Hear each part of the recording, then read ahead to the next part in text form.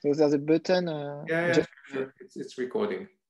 So before I get the, let me first of all get the whole notion of equations out of the system and tell you that what we do, the essence of what we do is treat shapes as metric spaces.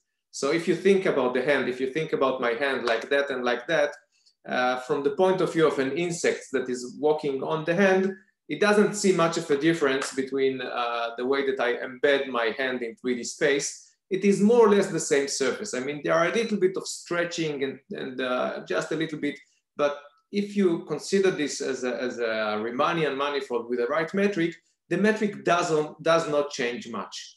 And if you try to look at two metric spaces and try to evaluate the distance between two metric spaces, then it appears that there is a way of measuring discrepancy or dissimilarity between metric spaces. It's called the Gromov-Hausdorff distance. And this is something that myself, me and my group and myself, my students and myself, were engaged with, I would say, for the last 15 years, okay, decade and a half. So at the end of the day, what we wanted to show is that if you get a hand and a hand, the distance between a hand treated as metric spaces and another hand embedded in 3D space, a different pose. So the distance between these two objects would be smaller than the distance between a completely different object and a hand, okay? So we wanted to come up with a methodology to solve this kind of a problem. And for that, we invented something. I mean, we utilized, first of all, something which is called multidimensional scaling, which is nothing but, those of you who are familiar with PCA, principal component analysis, it's a really close relative of PCA if you limit it to the linear world.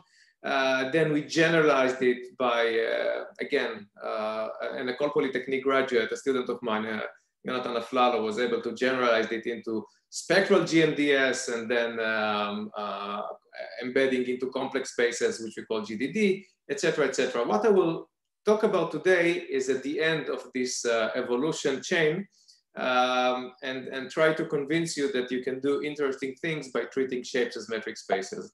Now, when I'm saying treating shapes as metric spaces, I would like to, first of all, what is a manifold? If I think about a cup, then most of you are now familiar with the fact that a cup, from a topological point of view, if I just treat it as a manifold, is nothing but a donut, a torus. And this kind of shape is nothing but a sphere. You need to add something to it in order to make sense from our practical geometric point of view. This something is called the metric. So you usually add to the manifold the metric, a way of measuring distances on the manifold. It is called Riemannian if there is a way of smoothly transitioning between charts, between local ways of measuring distances on the manifold. And you say that two manifolds are isometric to one another if there are no stretches and tears of the distances between corresponding points. So if there is one way of finding for each point here, the corresponding point there, there is no distortion between the distances between points, okay? So this is a Riemannian manifold. And the question is, what can you do in order to translate the idea of comparing between these two abstract spaces into something that I can compute in algebra using regular algebra? And let me just, as I promised you, take the equations out of the system.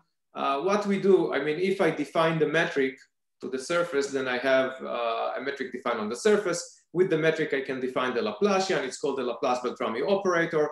It's a semi-positive definite operator that I can decompose into eigenfunctions and eigenvalues. And it appears that if I use two different metrics for the same manifold, then the eigenfunctions that both of them generate can interact with one another.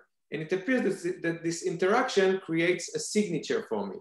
And if I pick my metric way of measuring distances wisely, I can have these inner products serve as a signature for the surface. So if I do it for one surface and then I do it for the other, then these interactions between these eigen spaces is basically a signature by which I can compare surfaces.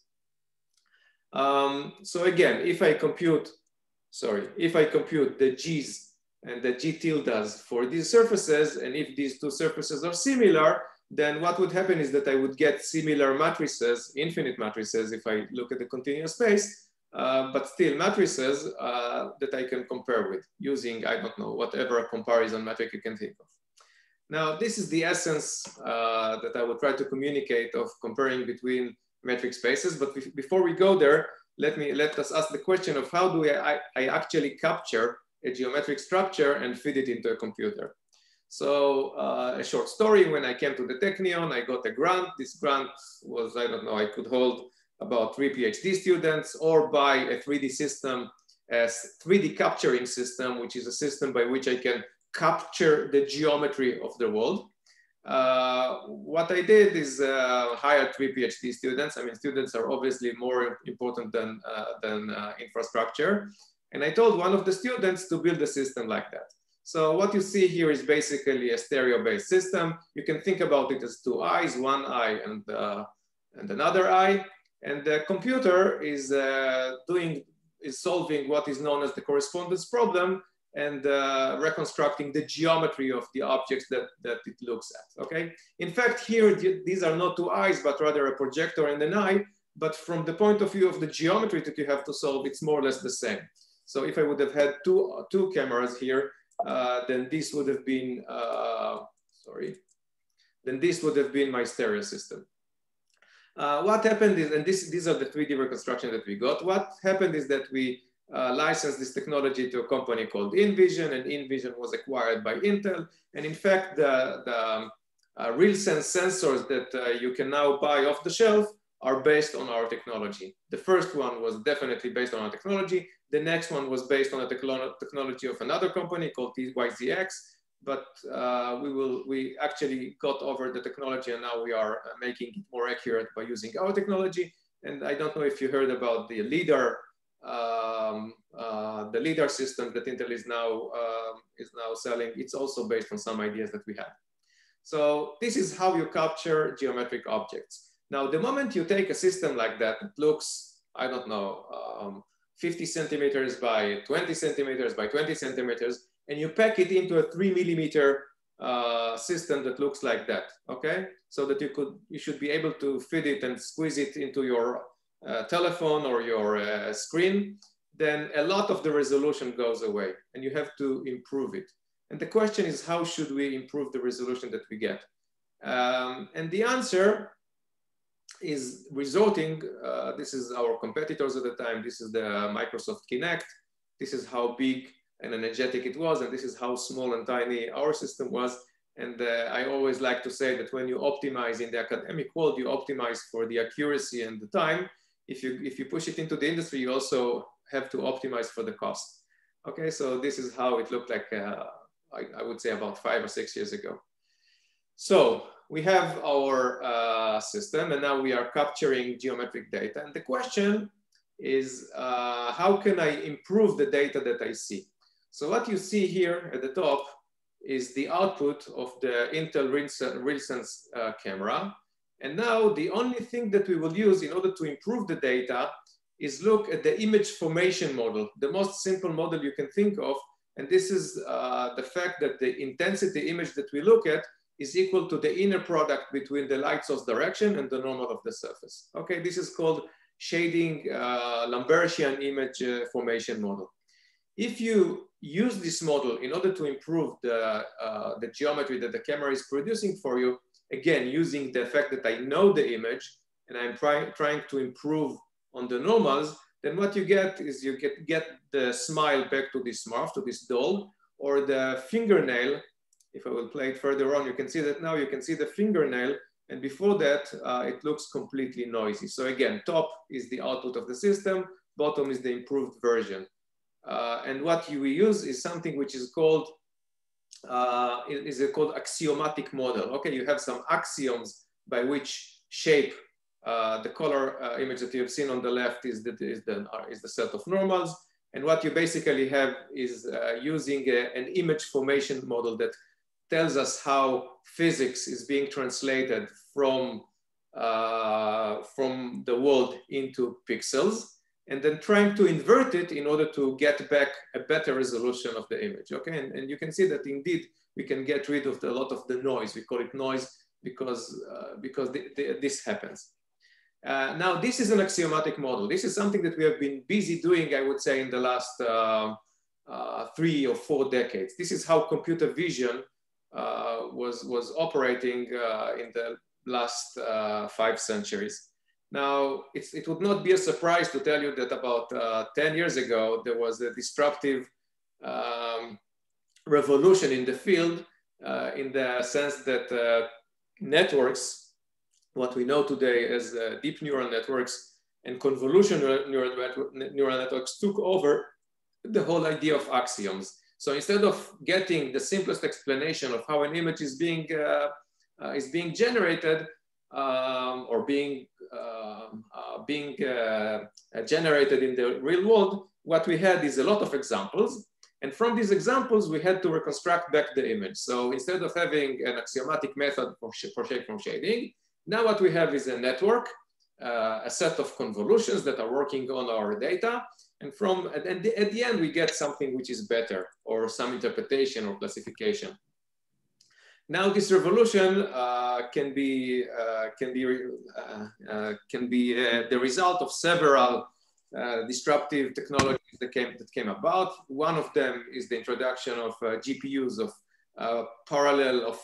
really high computational power that can work in parallel on many data instances. Another one is the fact that a lot of data was starting to become available. So it's not only the computing power, it's also the data power.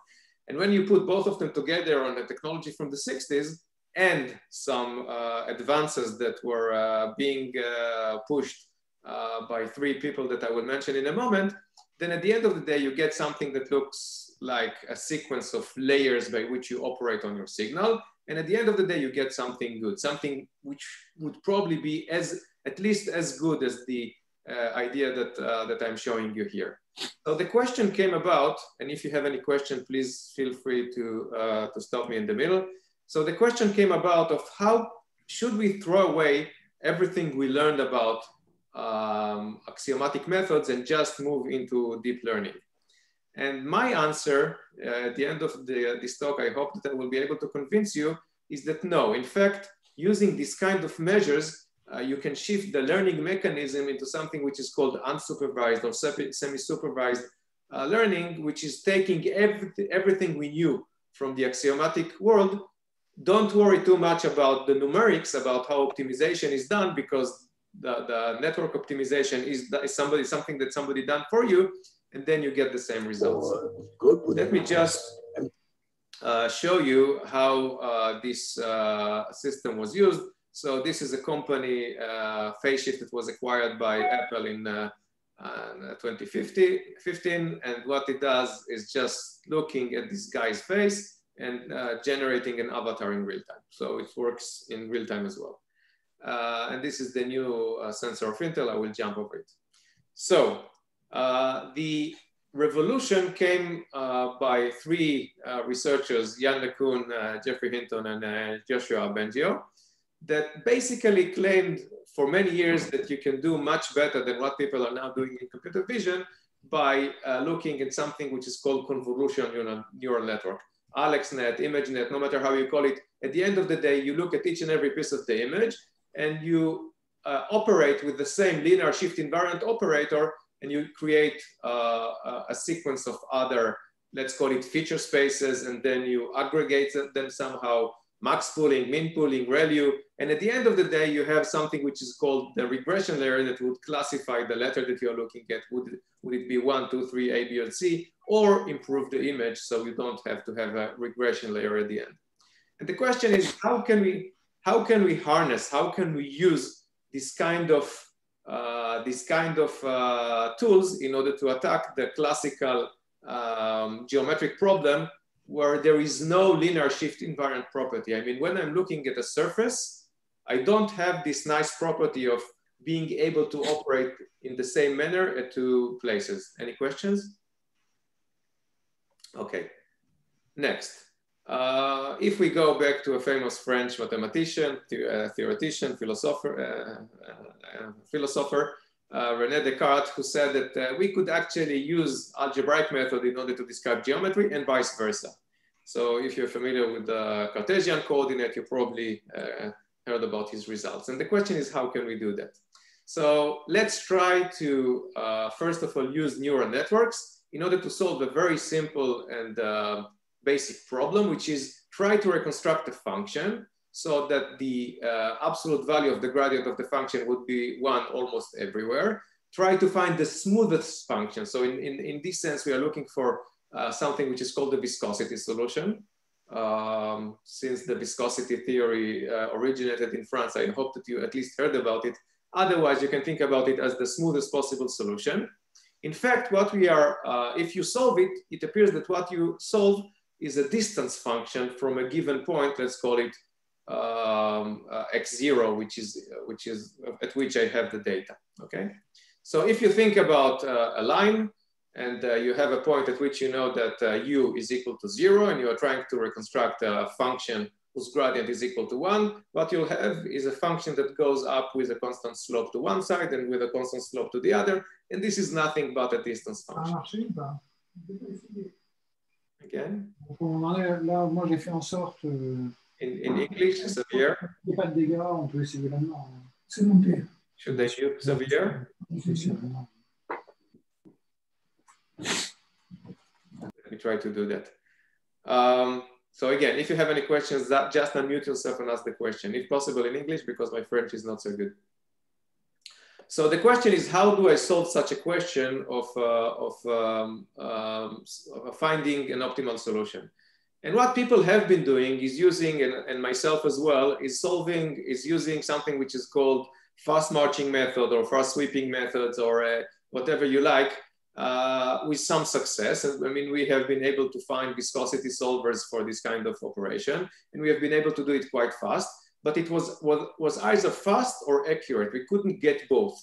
And the question was how to get both. And the answer was, in fact, and if you look at the evolution, then on regular grids computing this equation, it took about between 5 and 10 years to jump between the different accuracy. And if you look at triangulated domains, domains at which there is no regular shape to how the grid that approximate the problem are connected together, then there are actually only two solutions. One of them is the fast marching method of Jamie Techion and myself that we published about 22 years ago. And the other one is a result by Suratsky, etc., who had what they called they solved the exact geometric problem. And this is a problem, this is a solution that was suggested in 1987. And if you think about it, it is practically an order of h square algorithm where h is the distance, between two grid points. So the larger the power of the h, the better the algorithm. And the question was, can we, in linear time, can we assume that you have n such points? Can we have a linear or quasi-linear solver that would get h square accuracy? Okay, so the h square accuracy was n squared complex. And the answer was training a network that would look at the local, we call it stencil, the local support of the grid.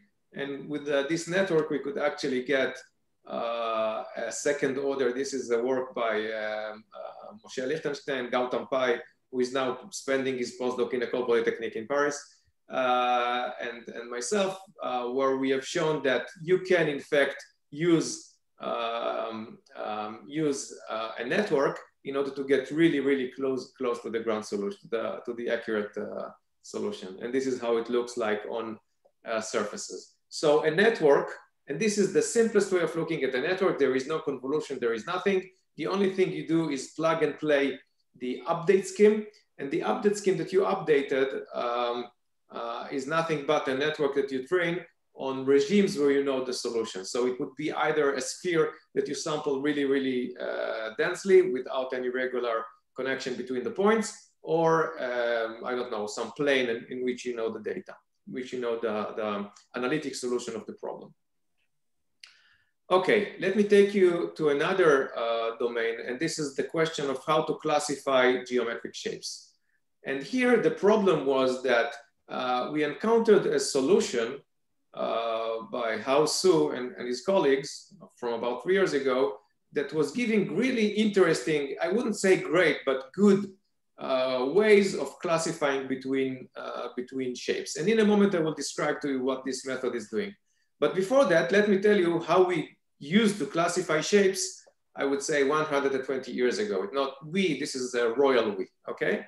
The idea was if you have a set of points that is describing a shape, what you need to do in order to classify the shape is compute moments. So the average of all the points, assuming that they are uniformly distributed over your shape, would be the center of mass. The inner product between the set of points would be between the set of points and themselves, and then summing them up would be the first order, the second order moment, which is the rotation of the main axis of inertia, and the second one, and this is nothing but computing the moments of this set of points. And in the limit, you can show that you can reconstruct back your data from this set of moments. Okay, so why am I telling you that? This is an old way of actually reconstructing shapes. And in fact, you can do it for classification.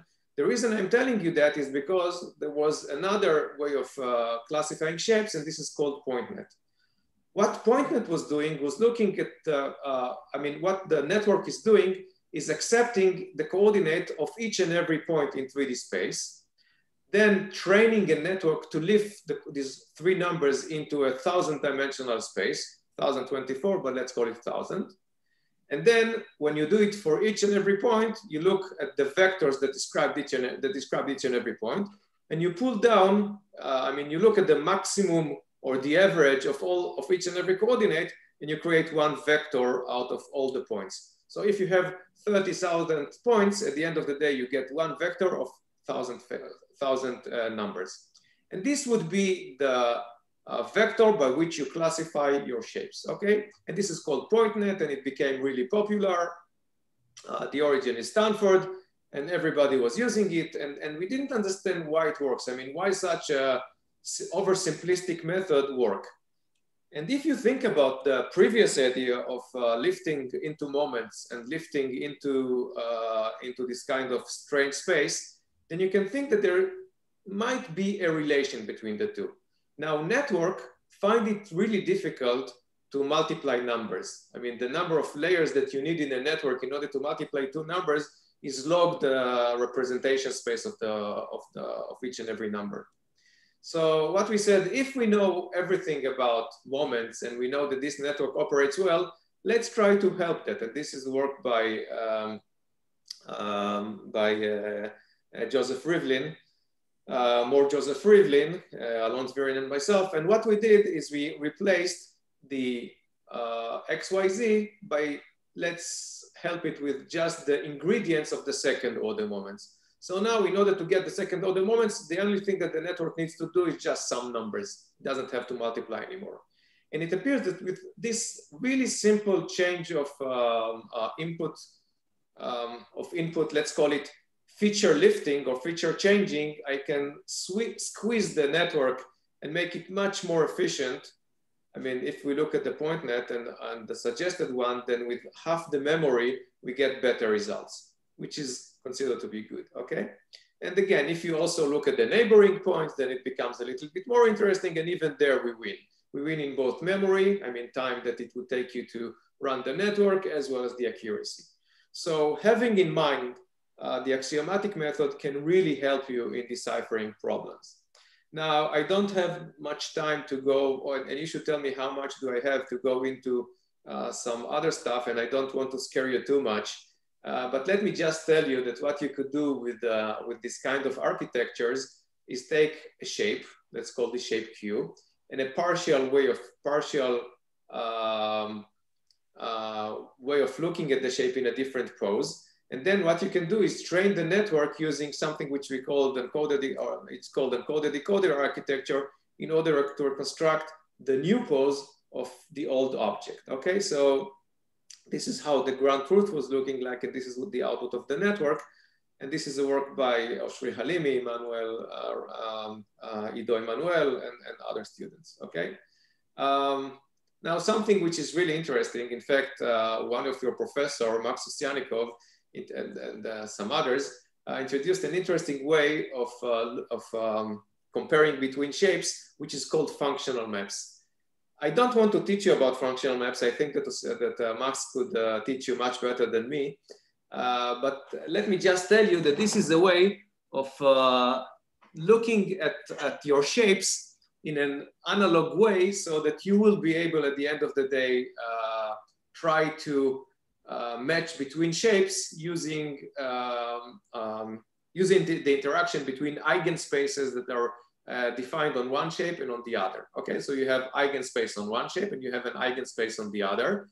And then by trying to somehow rotate and match these eigenspaces, you can reconstruct the connection between the two different shapes. What we did now, an interesting work by Orly Tani was to translate this idea into a neural network. And the way he did it is he used something which is called SHOT. This is, assume that you have your shape, and at each and every point you inflate a sphere so that it intersects the boundary of your shape, the surface of the shape. And you accumulate the number of sections in the shape that it intersects, and you create some sort of a vector of 300 numbers for each and every point on the shape. So 300 numbers, think about it as 300 colors by which you color your shape. And this is a feature. And when you do it to a different shape, if the shape is similar, then you should have similar colors to this shape. But now, when you project it into the eigenspaces, into the corresponding eigenspaces that we denote here as psi and phi, then you get something by which you can extract the permutation that you project, that allow you to move from one shape to the other. And the way that we try to improve that, I mean, not we, Litani tried to improve that, is to blend somehow the colors using a neural network, training it with the fact that he knows how each and every point is being translated from shape S to shape Q. So he gets a lot of shapes for which the data, the mapping between S and Q is known. And he's training the network so that it would blend at the end of the day the features that would give him the best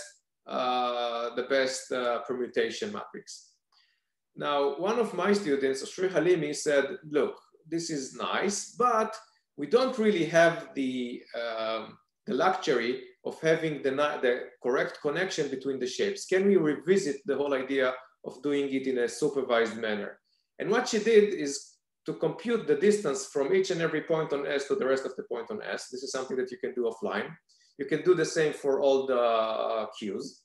And then what you try to do is optimize for a permutation that would map your interdistances point on, in this case, Y, to the interdistances on X. So this is a semi-supervised or an unsupervised way of learning the neural network that would take the shot, that would take the primitive features and translate them into something that the functional maps can digest at the end of the day. So this is an idea of how to leave the convolution space into different spaces, and at the end of the day work on really thin, on really small numbers of input to the network, in this case 300, and when you have only 300 numbers, it's no longer a megapixel that you need to operate on. Okay. Obviously, it performed better than others, and it could handle missing parts, and it could actually just learn on two shapes that you give it, and we were really happy with that at the time. But the thing that we were not happy is the fact that neural network tell you that you should always ignore, you should not look at features, you should learn the features. Don't give some shot, feed you with the features. And this is a question that one of my students, Amit Bracha, got, and in a moment we will get to it. Now you should tell me how much time do I have? so that I will be able to fit it into reasonable, yeah, Jerome. 20 minutes. 20 minutes, okay. So I promised you that if you look at the same shape using two different ways of measuring distance, then you can do something clever. You can use, you can either decompose the Laplacian operator. It would give you a natural eigenspace with respect to one metric and a different eigenspace with respect to a different metric. And we all know the intuitive way of measuring distances. Let me teach you a different one. Say that I would like to have a scale invariant way of measuring distances along these two curves. The distance of the way to measure distances would be, for example, the change of the tangent. Okay, so think about how much you have to turn the wheel on a road that you are driving at, and it doesn't matter if this curve is small or large. The only thing you care about is how much you turn the wheel. So you should know that the change in angle is nothing but the curvature, the 1 over the radius of the oscillating circle at each and every point, times the Euclidean distance. Okay, this is something that you should be familiar with. Otherwise, just refresh your geometry, and this is well known. How can we take it to surfaces? So this is a well-known geometry, scale invariant geometry, and we could actually work with it. Or in fact, it's a quasi-metric if we think about points at which the curvature is equal to 0, but let's ignore it for a moment. Now let me go back to surfaces. On surfaces, we have the Gaussian curvature. Okay, it's the multiplication of the two principal curvatures, the structure of the second fundamental form. And we have a metric. A metric is a way of translating the UV parameterization that define, in this case, two-dimensional surface in three-dimensional space. So the metric would just be a way of translating the change in X, Y, and Z coordinates into my arc length. And if the X, Y, and Z are function of U and V, this is a parametric surface, then in the center, I would get these affine matrix that would multiply my du and dv into something that I could call arc length, okay? So these are the metric coefficients. Any of you who learned a little bit of physics know the GIJ notation. If not, just know that this is how the metric looks like. So it's a way of translating, it's a multiplication of the two Jacobians. It's the way of taking the du and dv and writing it so that I would be able to measure distances on surfaces. Everything is nice and clear, but what happens when I would like to have a scale invariant surface metric, okay? What happens if now I don't care any much about the Euclidean distance, but I would care about the scale invariant one? And the answer is simple. What I need to do is modulate my metric by the Gaussian curvature. Now the Gaussian curvature has a really nice property, and this property is that it is invariant to how I embed my surface in 3D space. So if the length was invariant to how I embed my surface in 3D space, then multiplying the metric with the Gaussian curvature would keep this property. Okay, so let's do that. If I now multiply, and let's take the absolute value here, so I have a quasi-metric. So if I multiply my metric with the Gaussian curvature, what I get is a scale invariant metric. So this is how you generate a scale invariant metric. And in fact, Dan Raviv and Jonathan Aflalo got the best paper award in one of the top journals in the field of actually introducing a new metric that one could work with, a scale invariant metric. So now let's plug this metric into the Laplace-Beltrami operator. So instead of having the regular Laplacian or the regular Laplace-Beltrami operator, what we'll do is we add the new metric. So this is Laplace and this is Beltrami, and we have this operator that we can decompose. And now the decomposition would yield scale invariant vectors. Okay, so if these are this is now painting the eigenvectors. So the numbers here correspond to scalar values, and this is how the second eigenvalue would look like. The first one would be 0, would be a constant. The second one would look like that, etc., etc. And these are the eigenvectors of the scale invariant metric. Okay, so you can see that I mean, after I would say 1, 2, 3, 4, 5, after the 7th one, you would start seeing events happening at places where you have a high curvature. Why? Because we multiply the metric by the curvature. So this is where a lot of interesting stuff is happening. So from this metric, I could generate eigenfunctions. From this metric, I could generate different eigenfunctions. And now it appears that if I now take these two eigenfunctions from which I generate, each one generated for the same shape with different with different metric, what I get is a matrix. Now, instead of comparing these shapes, which is a difficult problem when you pose them differently in 3D space, what I need to do now is compare these matrices, okay? So these matrices at the top correspond to these horses, and these matrices at the bottom correspond to these ladies. And now, in order to say that this lady corresponds to this one or is similar to this one, what you need to do is just take this matrix and compare it to this one. Now, I was cheating a little bit. Because when you take an operator and you decompose it, what you get is you get your eigenvectors up to a sign, okay? So you have the sign ambiguity. And it's in numerical sense, it's even worse because these objects are not exact isometries. So what you have is that if you have similar eigenvalues, then what you can have is local rotations of the eigenspace. And you need to resolve it, okay? And in order to resolve it, I will show you something interesting. So this is how it operates. I mean, you can obviously split each point here correspond to a dog in a different pose. Each green point correspond to a person in a different pose, and the same goes for the horses. And when you try to measure the distances between the corresponding matrices, what you get is really nice clustering of these objects.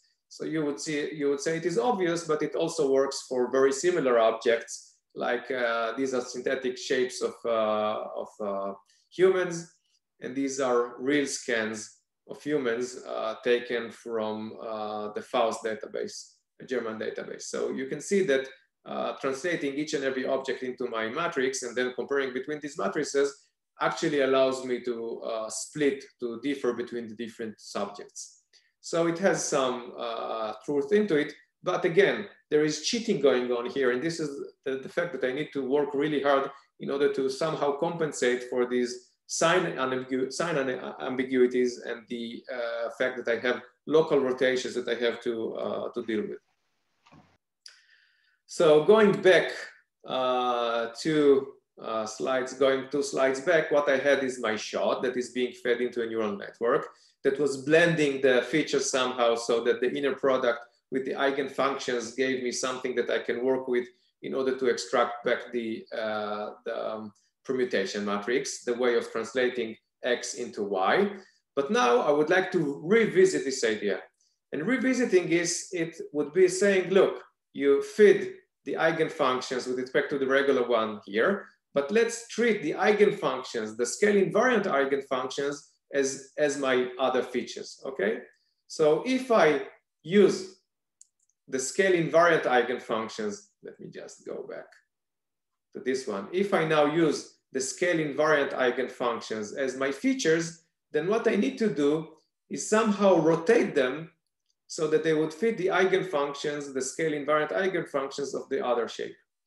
So now my network is no longer a network. What I need to do is rotate my features of shape X to the features of shape Y. So this is this kind of a matrix that I have to apply on these eigenfunctions so that they would fit these eigenfunctions. And if I solve that, then what I get is what I would get is a problem that is an optimization problem using the backpropagation trick of the neural network. I mean, just the mechanism. It is an axiomatic method. So I'm getting 2 shapes, X and Y. And now I'm computing the eigenfunctions with respect to the regular metric and the scale invariant one. And I'm training my network. I'm training my structure so that it would find the best rotation for the psi's so that they would fit into the phi's. Okay. And the way of measuring success would be exactly as before. The intergeodesics of Y should be equal to the intergeodesics on X. So I'm trying to find a permutation matrix. in the space, in the spectral space that would try to fit these two set of eigenspaces. Okay, and this was working really nice. We got really nice alignment. So if before these were corresponding eigenfunctions, and you can see that they are different. I mean, the colors, the different colors indicate that they are different. And after, you can see that the fitting is done really nicely. And this is how it works for, this is before and after. And you could see that it works really nice. But what is even more important is that it can actually give us matching between actually recognizing which shape is which under different poses of the shape. Okay, now in the last 10 minutes that I have, I would try to talk about a related yet different problem, and this is the problem of trying to reconstruct back a face from a two-dimensional image. Okay, and let me try to do it fast and squeeze two topics into this lecture. So the idea was actually led by Elad Richardson, a master student of mine, and Matan Sel, a PhD student.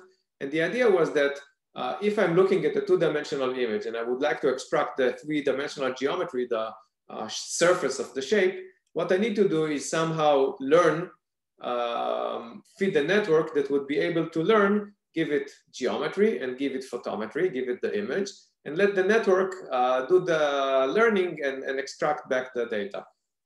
The problem is that I don't have such huge databases. It's really expensive to acquire the geometry of many faces. Think that I need millions of them if I have million parameters in my network. And the way to overcome that was to use a synthesizer, which is called 3DMD. It's a linear synthesizer of faces. And with this linear synthesizer, what we can do is we can synthesize all the faces that you see over here. So these are the geometries and these are the corresponding photometries. So we have the image and we have the geometry. And with that, we can actually train a network. So I can synthesize by just tuning. Now I'm living in the linear space, which is due to Vetter and Bluntz, and it's called the 3DMM model. Now, because it's a linear space, you can see that all these, most of these people look as if they are after a stroke. But once I have the geometry, I can play with the pose in 3D space. I can play with the lighting directions, and I can also play with the background. I hope that it goes through Zoom. And if I have all this data, then I can have the new question of, given a face, can I create a network that would reconstruct the face? And in fact, you can. What you see over here is the face that I'm reconstructing. Now, this is nice, but the story is not as simple as you can see over here. In fact, the reconstruction is done to the linear space, to the really smooth version that you see over here. So what we do in order to extract back, so this is when you look at the Caprio space, this is what you'd get. You get a smooth space that would capture the main features of the space, but you would not have the fine details. The fine details is something that you can capture, for example, with a shape from shading problem that I've shown you at the beginning of the lecture. So if now you use the shape from shading axiomatic model in order to add back the fine features, you'd get really nice looking reconstruction of the data of the Caprio space. Now, once we had this model, and this is the first one that we presented in 3DV 4 years ago, we asked ourselves, wait. If I have an axiomatic model, why can't I train a network to do the job for me? So this was the second one. And in fact, we got really nice results by training a network so that the penalty would be semi-supervised, would be the shape from shading model. Now we said, okay, but why do we need to transfer through a linear model in between? I mean, if we have the beginning and the end, let's do everything end to end. And when we did that, we actually got really nice results. Let me just jump to results that we are getting today. And this is how the results look like. So this is the input to the system. It's a two-dimensional surface. And this would be the output. Let me just jump ahead. This is how the output would look like. So it can digest, and you can actually see the really fine structures that are being captured by the shape from shading penalty. And this is how it looked like over here. And this is how it looks like over there. I mean, you can actually see the wrinkles. Now, there is also obviously some delicate balance between accuracy and stability. So if you'll see many papers today are showing these examples, and when somebody has a beard, obviously would fail. Now, obviously it would fail because we were not trained for beards, but if you train for beards, then you would probably do as good as modern. But the idea of synthesizing data and then using it and then coupling it with an axiomatic method is, I think, a winning combination. Before I finish, and now this is just a new way of synthesizing data. This is a paper by Gil Shammai and Ron Schlossberg, in which we used GAN, generative adversarial network, in order to capture geometries so that they would not look like as if they are after a stroke. This is how the different synthesized. So these objects, these subjects are not real. They are synthesized from the data that we learned from.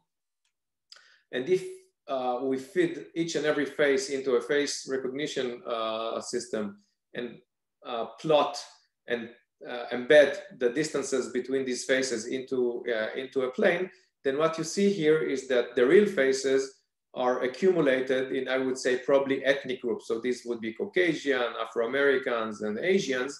And if you look at the generative adversarial network synthesized objects, they would look, I mean, the probability would look very similar to the true probability of faces in real world. However, if you use the linear model, it would give you some sort of a Gaussian. Now, obviously, you can work with the linear model and shape it so that at the end of the day, it would fit the true distribution of faces, but this is something that you need to work on. With the GAN example, you can actually have a network that would do the job for you. Now, before I finish, let me just tell you of an interesting, unrelated project that we did with a bunch of physicians, MDs. So this is Gil Shammai. You have Binnenbaum is now in Boston doing his, he's a physician, medical doctor. Another medical doctor, Reed. Ziv Gil was the head of the neck and head surgery in Rambam. And Ron Schlossberg and Gil are two PhD students of mine. And what we did is the following. If you look at biopsies of tissues when you try to analyze breast cancer, then the first thing that the physicians are doing are coloring these slides with something which is called hematoxylin A and eosin. Okay, this is the simplest and most cheap way of coloring these slides. Now, if a pathologist is looking at these slides and is saying determining if there is a cancer, if there is no cancer, and also how severe is this cancer. But in order to treat the cancer, you also need to understand some other factors of the cancer. For example, what kind of hormones it is binding to. And for that, usually what they do is they color the neighboring slides with other kind of colors, which is called immunohistochemistry. And at the third stage, I actually do some DNA analysis. And the question, now this is a more expensive and more tedious process. And the question that we asked ourselves is, can we actually look at the first simple image that was stained by H&E and determine what would be the result of coloring it with immunohistochemistry? Here it's ER positive, ER negative, I mean estrogen, progesterone positive or negative. And we would like to, without coloring, using this expensive immunohistochemistry coloring, determine according to the structure, to the geometry of the shape, what is going on here. Now, if you talk to a pathologist, he will tell you, look, you cannot do that. You cannot do that because the physiology of the cell is something that you have to look at, and there is no way that you can look at the regular image and conclude some other conclusions. It would be like, and this is an analogy that I heard so many often, it would be like bringing you into a closed door and telling you that you can see through the door. So what we said, we have a lot of data. Let's try to figure out if the machine can actually tell us this information.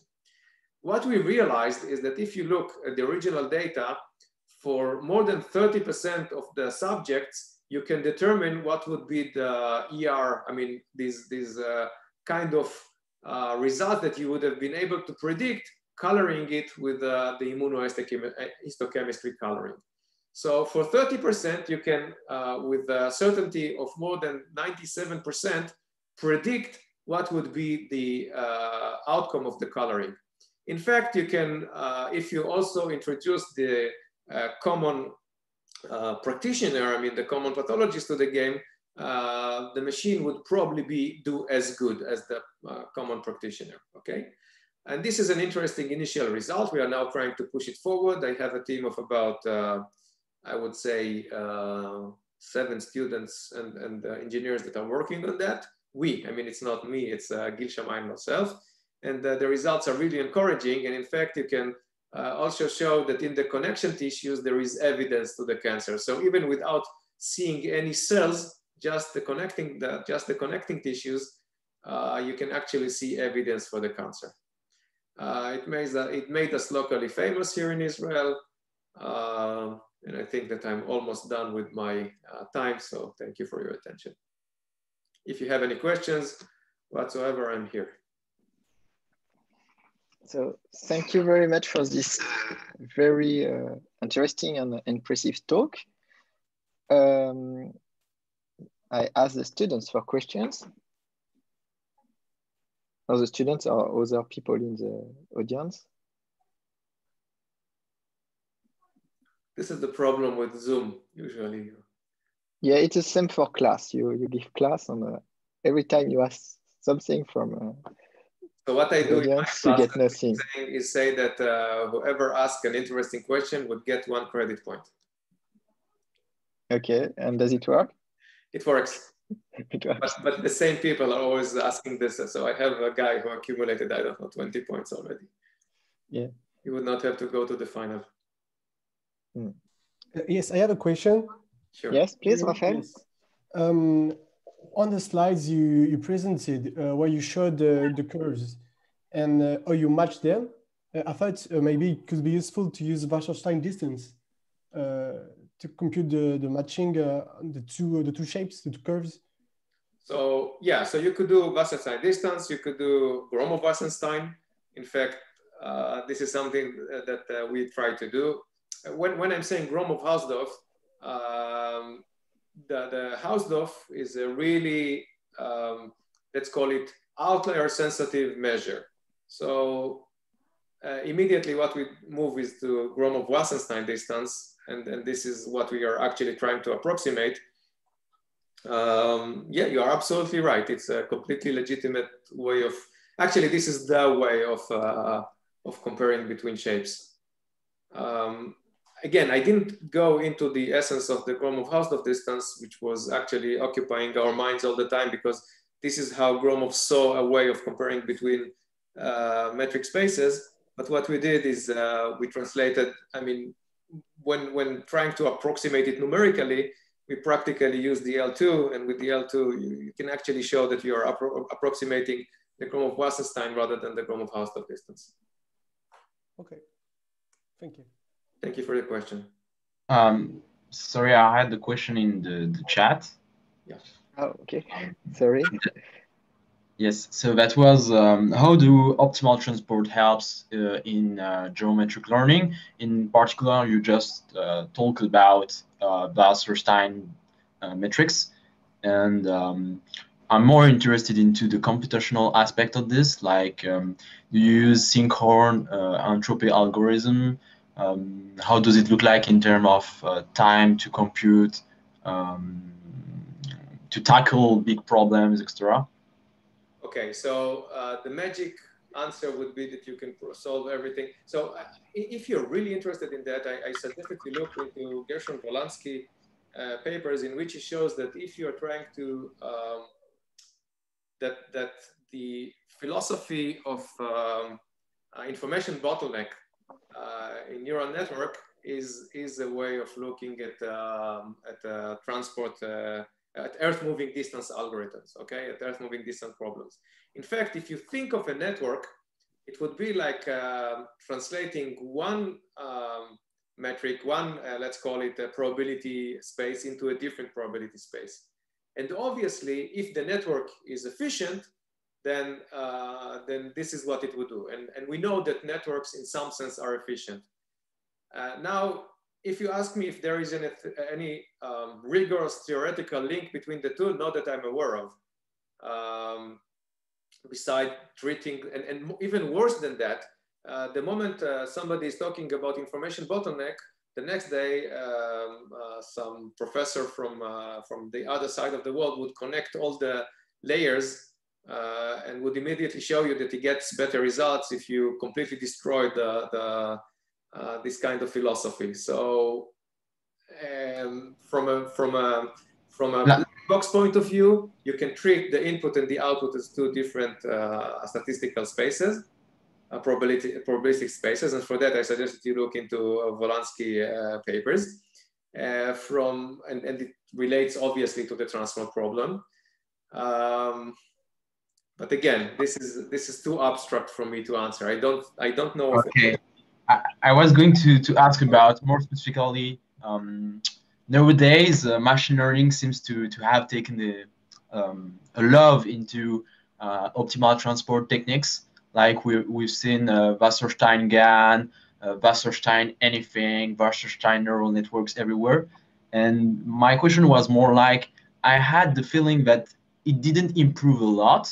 And at the same time, it looked like that advanced techniques using manifold learning were doing a lot better, like TSNE and stuff like that. So I was wondering if optimal transport was really that interesting for machine learning, and whether we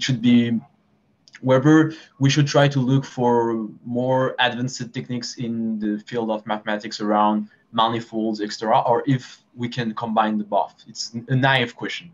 So again, I would give a naive answer. I would say that you need to be Renaissance people in order to tackle the problem. So in that sense, learn to the last bit of what,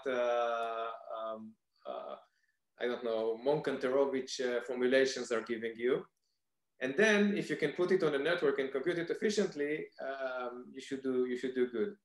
Now, let's go one step back and ask ourselves, how did Earth moving distance did even before we had networks?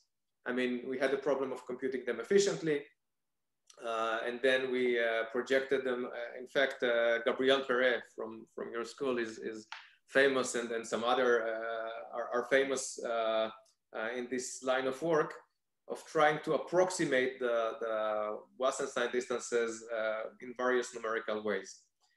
And the question is it really good for analyzing shapes? And you should be the judge of it. I mean, you should look at the results and say whether you can do better in comparing shapes using this kind of measure compared to alternative measures.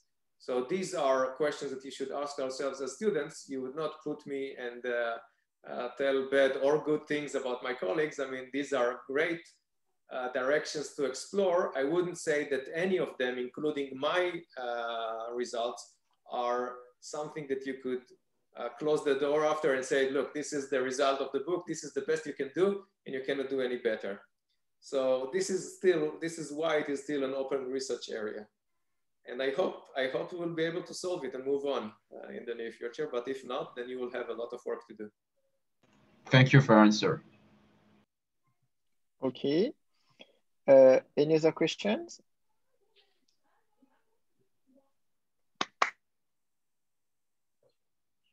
Let's thank the speaker. Thank you very much. Just a few announcements. So in 2 weeks, there will be a meeting for the first year students to give useful information